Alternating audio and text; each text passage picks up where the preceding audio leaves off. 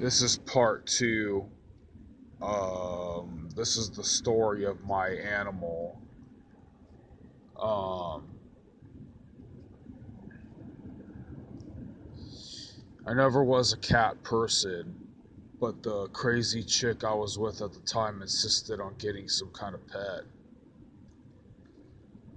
We got two of these animals, and the main one that looked like Sylvester from the original 20th century cartoon. And we got him just an extra got his brother just an extra cat because um, so the main cat would be lonely. So sometimes I try to interact and I'd play with the silly cat, And the chick was like all uh, like gothic and stuff like that. So she named the cats all crazy, like I don't know, Greek or Egyptian names. Uh, Orion and Hades.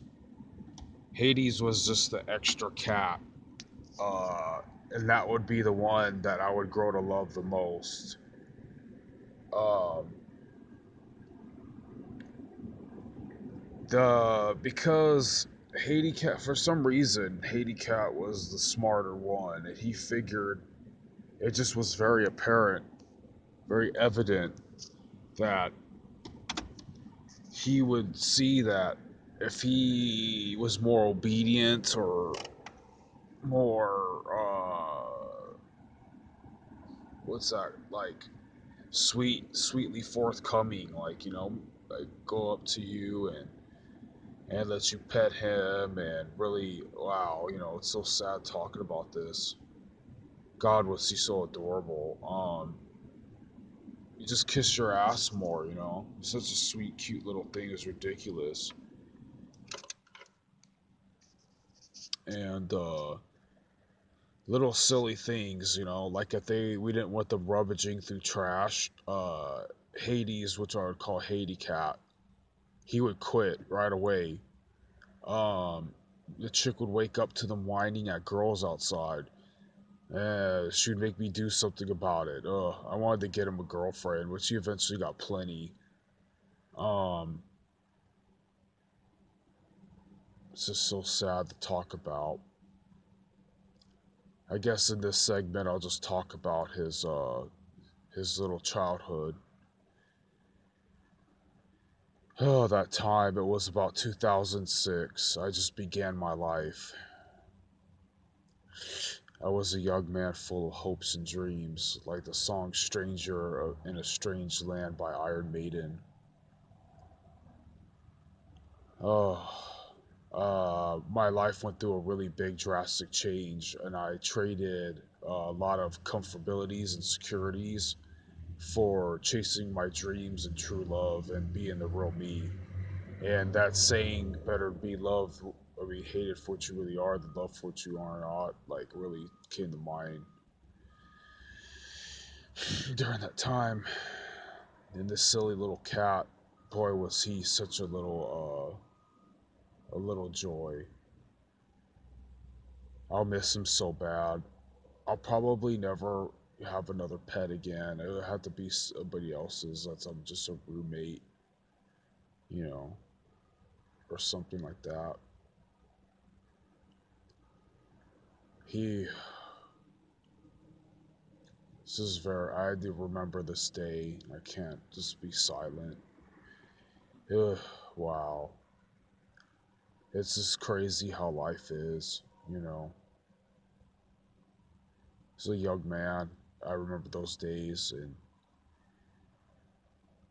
it's crazy when you reflect on your life and soak in or like revel in nostalgia, especially to your favorite music or music very endear to you at that time. It's amazing, and I guess I'll just use this recording right now useful because I'm at a loss for words. I'll have to do this drunk at home. Um, Wow. Just say a prayer for all the desperate hearts out there, and the lonely souls. Because, wow, is it amazing how time flies? I miss you, Haiti Cat. God bless you, my baby. I think you're better off for where you were at. I loved you so much. I loved you so much, Haiti Cat.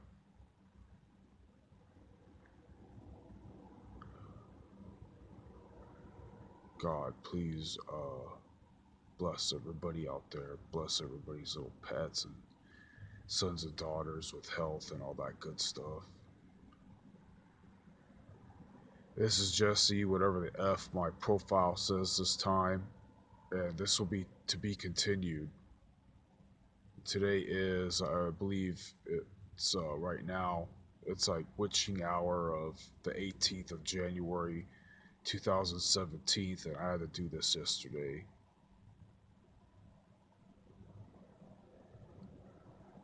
Oh, can't wait to get a drink.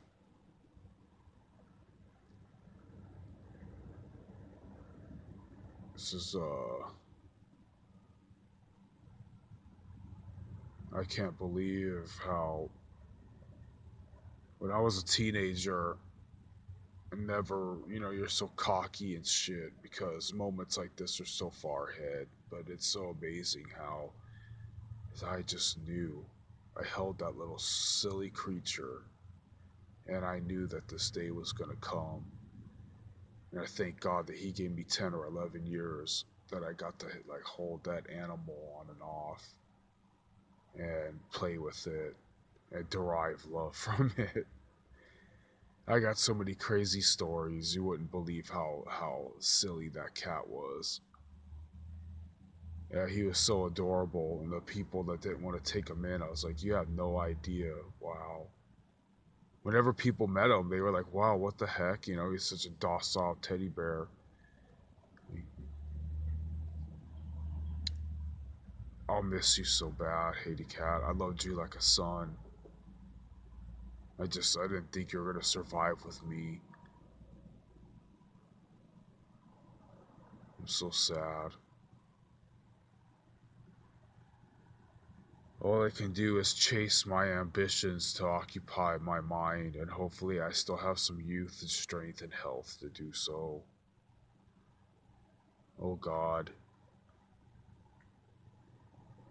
Oh God, please grant us all our dreams. If we just, please don't let us get off our ass for nothing.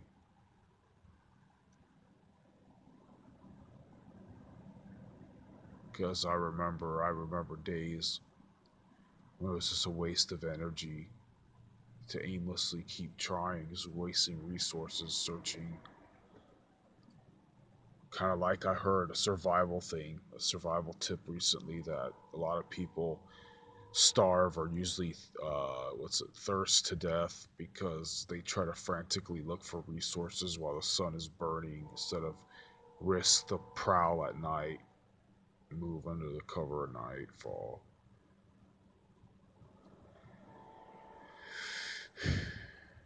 Good night, everybody. Or good morning, actually.